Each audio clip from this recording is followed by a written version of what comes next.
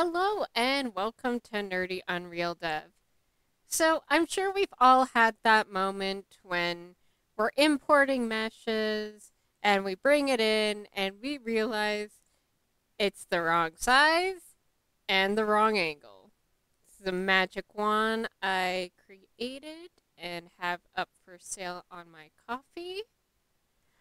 But as you can see, it's not the right size. But how do you fix this? Well, it's a little hidden, but it is possible. So there's a couple ways of going about this. So the first method is we scroll down under all the way down to import settings, and you have all sorts of stuff regarding light maps and mesh LODs.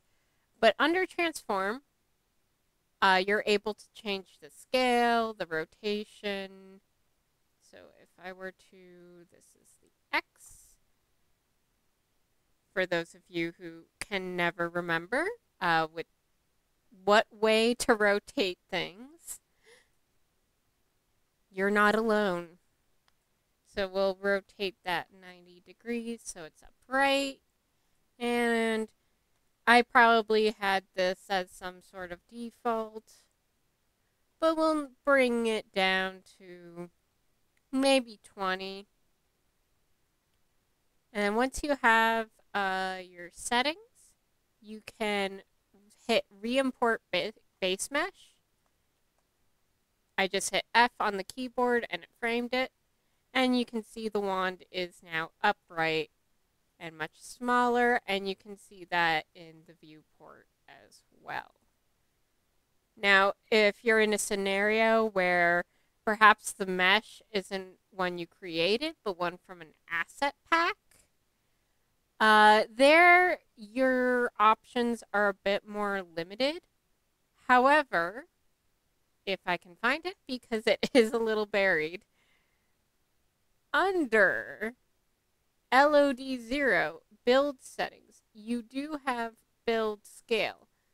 So you can increase the scale from there. So to make this noticeable, we'll just do this by 20. And then hit apply changes, and again, hit save, and you can see it over here as well. Just hit F to frame it.